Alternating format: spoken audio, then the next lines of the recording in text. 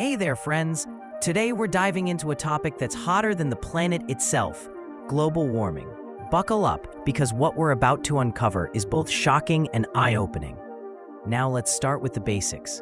Global warming refers to the long-term rise in Earth's average temperature due to human activities, primarily the burning of fossil fuels. Yes, you heard right.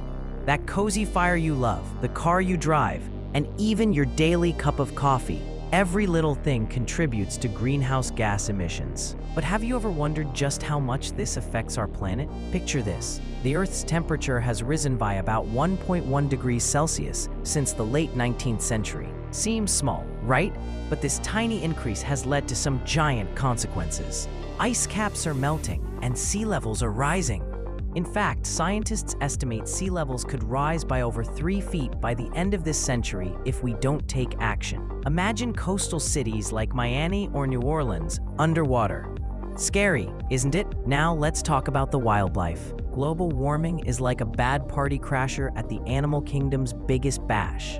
Habitats are disappearing, forcing animals to migrate to find food and shelter. Polar bears, for example, are struggling as their icy homes melt away. And did you know that coral reefs, which are vital to ocean life, are experiencing mass bleaching? It's like losing an entire underwater city. But wait, there's more. Global warming doesn't just affect the animals, it's impacting us too. Think about it. Extreme weather events are becoming more frequent. Hurricanes are getting stronger, droughts are more severe, and wildfires are burning hotter and longer.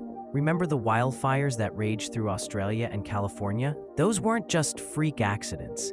They're signs of a planet in distress. And here's something to chew on. Global warming also affects our food supply. Changing weather patterns mean changes in crop yields. Some areas might see more pests, while others could experience droughts. This is a double whammy because as food becomes scarcer, prices go up. So what does that mean for you?